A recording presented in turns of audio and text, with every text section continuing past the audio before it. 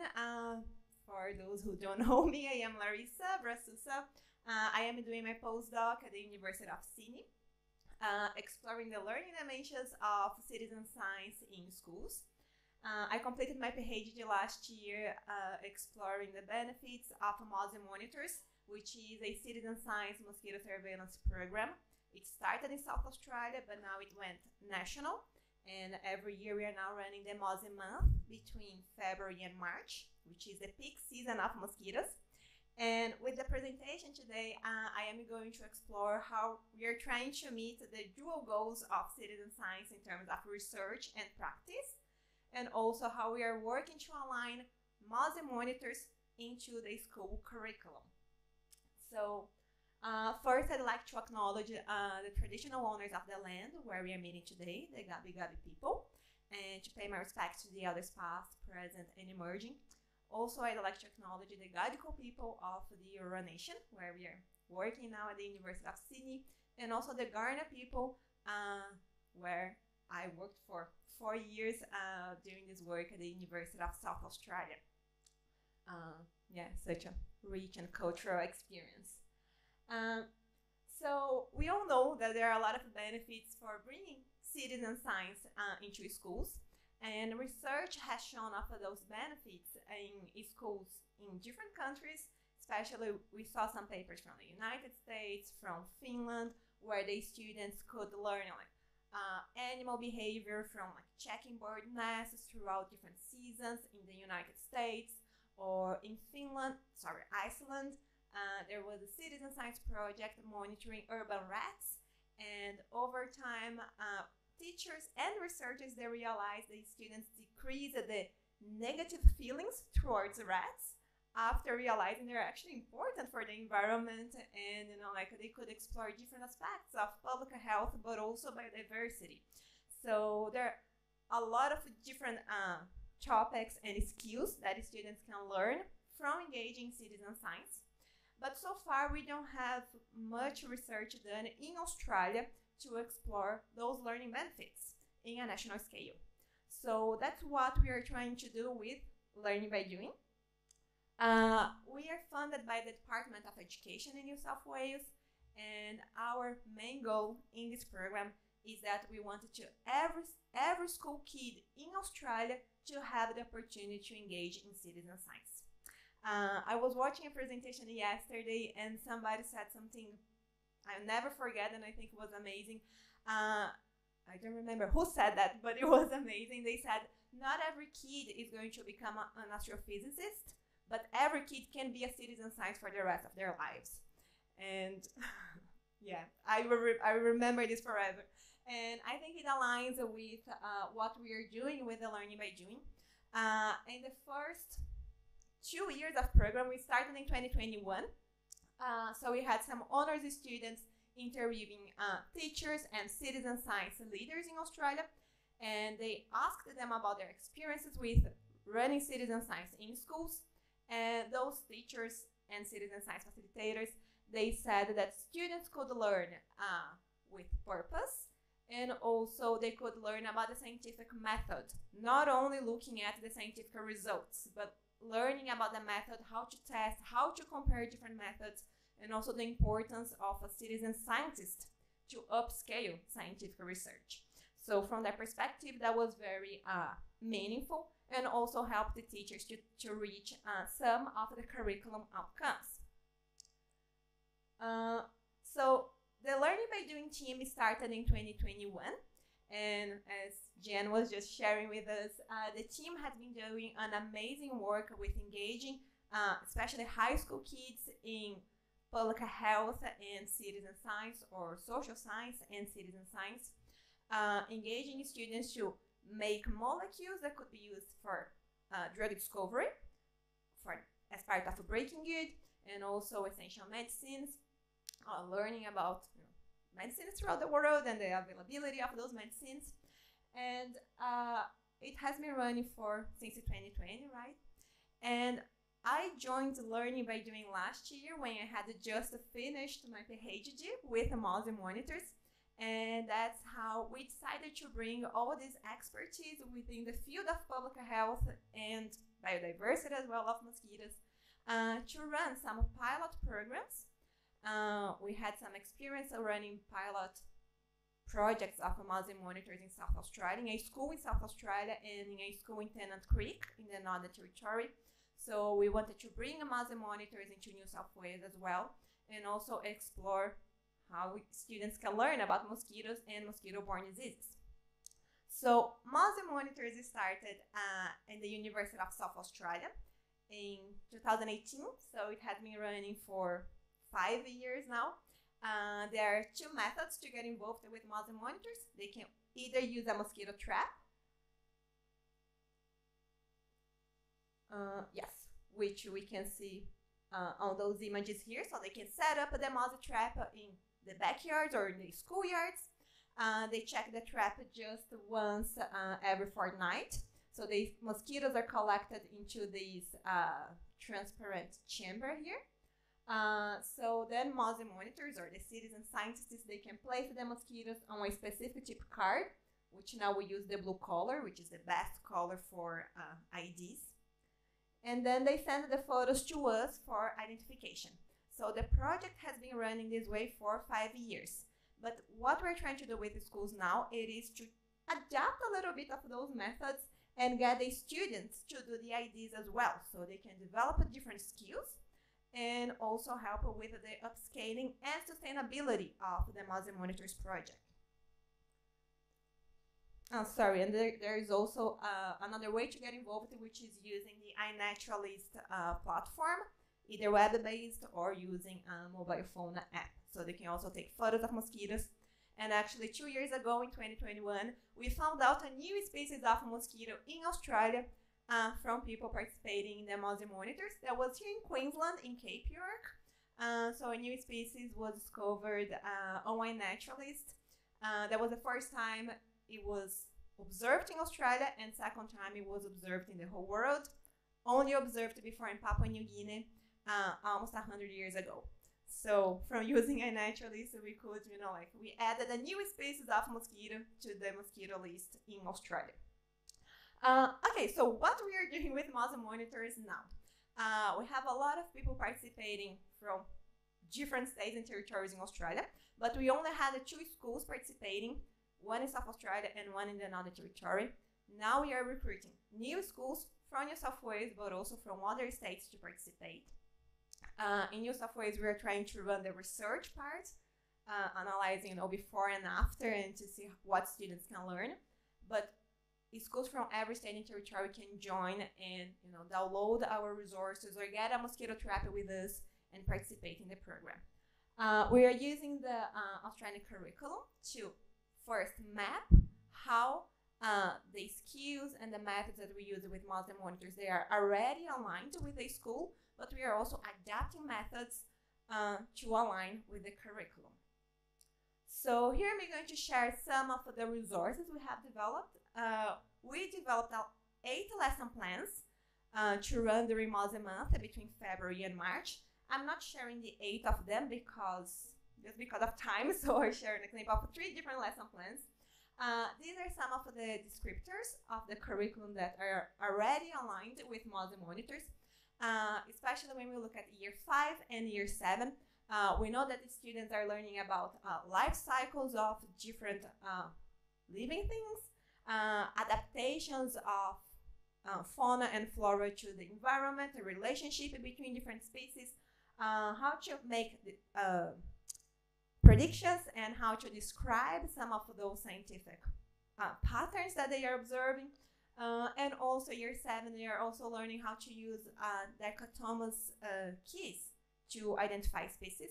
So that's also part of mosquito monitors methods. So that's an example of how mosquito monitors is already aligned with some of the descriptors in the curriculum, especially science understanding.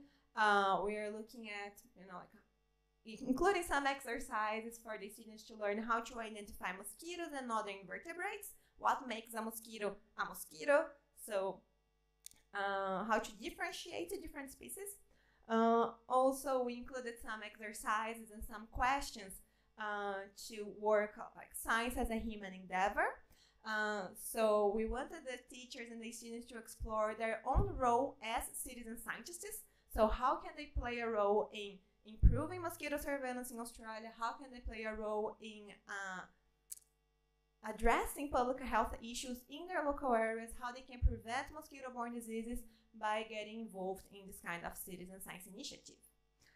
And also discussing like throughout the years, how we as a society, we are helping to improve science when we work together, when we bring our local contextual knowledge to the scientific method. And finally, we are also exploring some science inquiry skills, especially having this conversation and discussion about the impact of mosquito-borne diseases in human populations.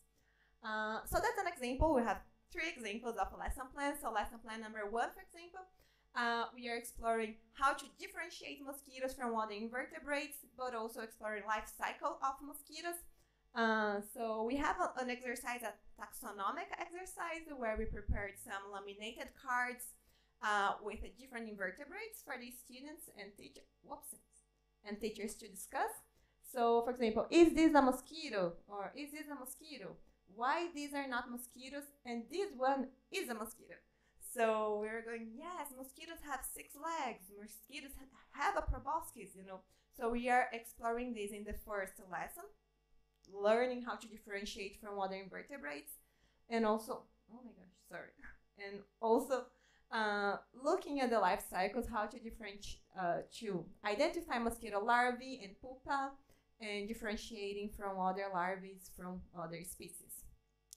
Every lesson plan presents this template that is easily adaptable to the needs of the teacher. So we provide some examples of introduction and a hook to start the discussion with the students.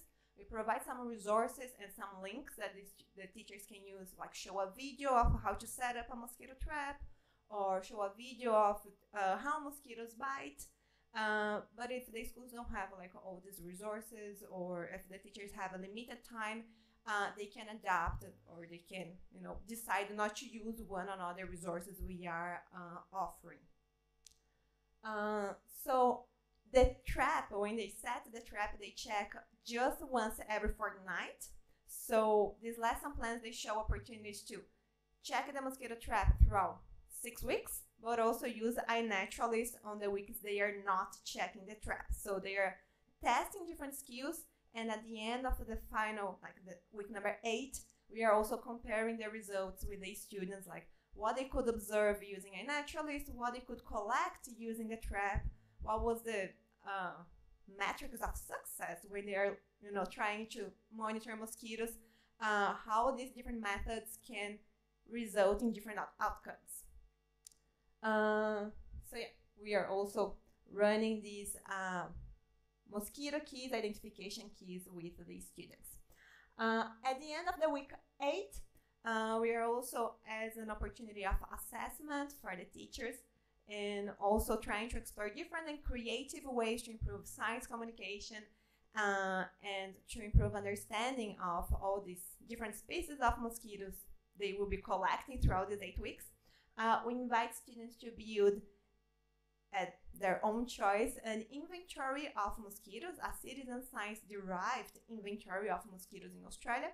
It could be a book, it could be pamphlets, it could be posters, so they can use their creativity and try to create different ways to communicate what kind of species they found in their schools, what kind of mosquito-borne diseases are related to these mosquitoes they trapped or they took photos using iNaturalist.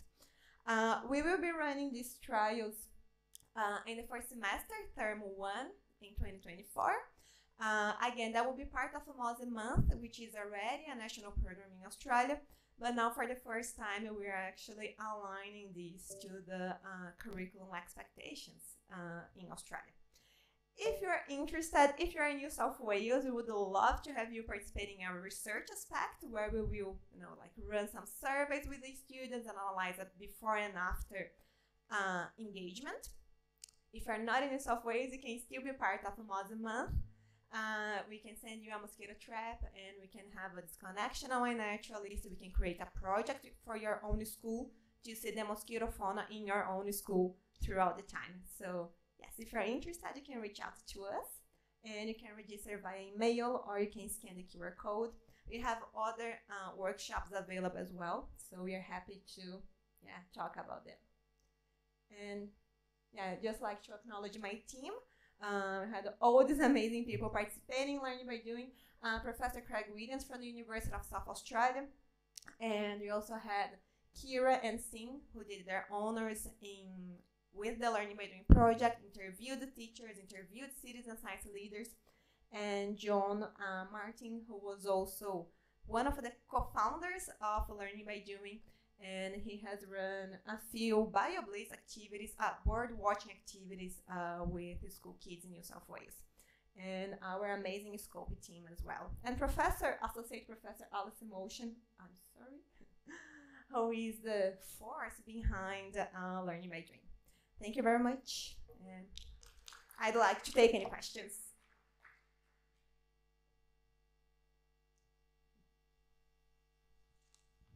Do we have some questions for Larissa?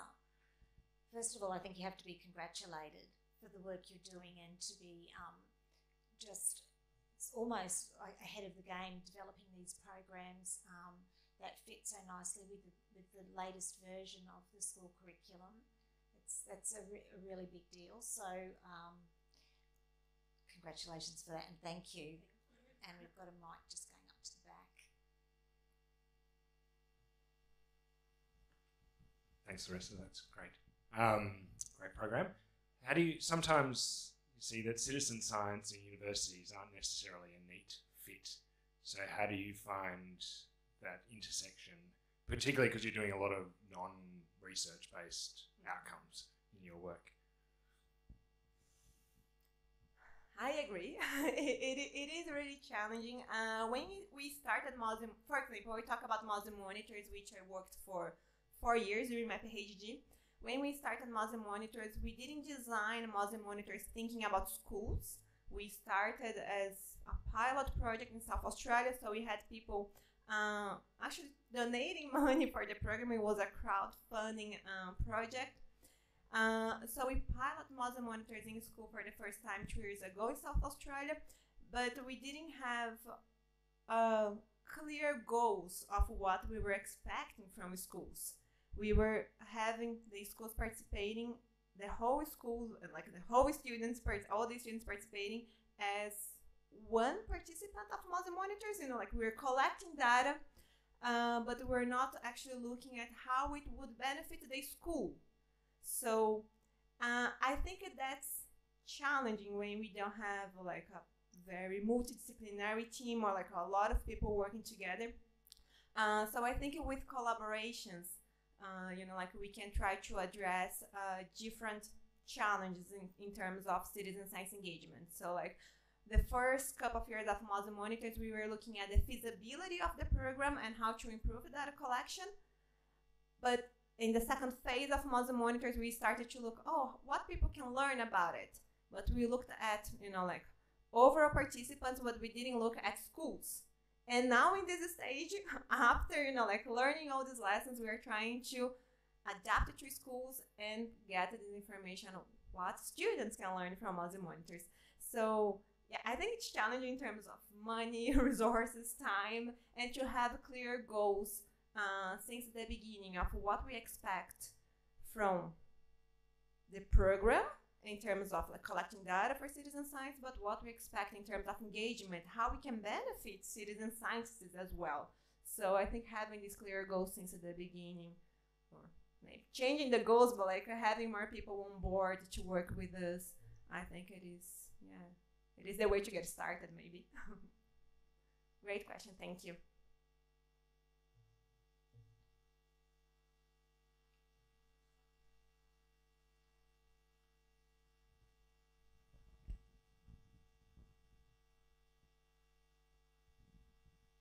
Have you got your lesson plans online at the moment, or is that something that you're going to do in the future? Yeah, we still have to upload them to the website because we're having changing a little bit, talking to an experienced educational designer to adapt this to year 5 and year 7 because they have different contents and expectations in the curriculum. So we are uploading 2 different packages of lesson plan. But yeah, it will be on the website in the next couple of weeks to be downloaded, easily downloaded.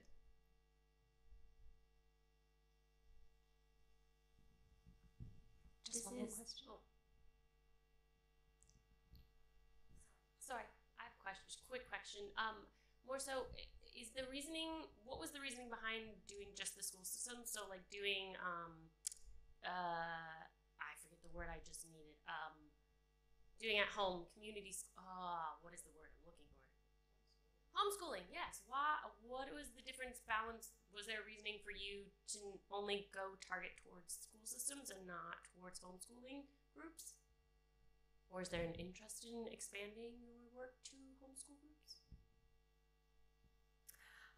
Sorry, are you asking if we engaged homeschooling in the program? Have you, or are you interested in exploring that? That's a great question. We didn't think about it actually to get it started because we are funded by the government of New South Wales, by the Department of Education. We are forcibly looking at engaging public schools because we are also looking at the research aspect of citizen sciences. So we wanted to have interview teachers after their engagement with the program. Have this before and after survey with the students. We are running focus groups with the parents of those students to see if it's actually translated, in the dinner conversations, if they are bringing these skills or conversations to home. So initially, we didn't think about homeschooling. We initially designed the program thinking of public schools, because it aligns with the funding as well. But I think that would be great to think about it and to design and maybe adapt to a different context. Thank you. I was just a little bit curious about whether there are researchers who are using the data that's being collected by all of these schools that are leveraging all of that data on mosquito species and numbers, because I know a lot of students are often thinking about where does their data go? Can anyone really use it as well? Yes, that's a great question. Thank you. With the Mosquito monitors, we have been running for almost 5 years now. So every, we have a technical report with the results from, Mosquito month between February and March. We have a few publications as well, scientific publications of Mosquito monitors in the last couple of years, what we found out in different states and territories in Australia. With the schools, we will be running for the first time, looking at how schools are collecting mosquitoes. We will be doing that next year for the first time as a pilot. What students can have this real-time information is on iNaturalist, so they can check all the mosquito species in their schools. But we will also provide a report at the end of Mosquito month to all the schools which are participating in the program. So they will have the technical report. And I hope in the future we can also publish this data in scientific papers so they can see how applicable it is for public health and biodiversity. But yeah, we also have some past publications, for example, discovering new species of mosquito in Australia. That's something we make available on the information, when we are delivering the lesson plans. So the students can see everybody can play a role in discovering new species or discovering new behaviors of mosquito. Not necessarily we discover new species every week, but we can find out more about animal behavior or interactions with other species if we get involved. So, yeah. That's amazing. Thank you so much, Larissa. And can I just say that I think that sharing that data is a real point of difference to give that data back to the school groups so they can see data in action, how it's being used. So thank you for doing that. It's amazing. Thank you again.